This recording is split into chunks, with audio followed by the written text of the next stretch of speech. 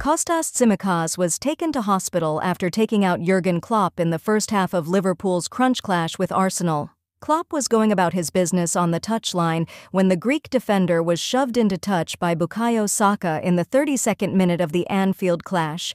Tsimikas collided with Klopp's legs, forcing the Kop chief to fall on top of him. The left-back's right shoulder bore the brunt of the collision, so much so he was replaced by Joe Gomez. Footie fans couldn't help but comment on the unfortunate incident, with one saying, "Tsimikas went off injured after colliding with Jurgen Klopp." Another said, "Tsimikas sustains injury after colliding with Jurgen Klopp."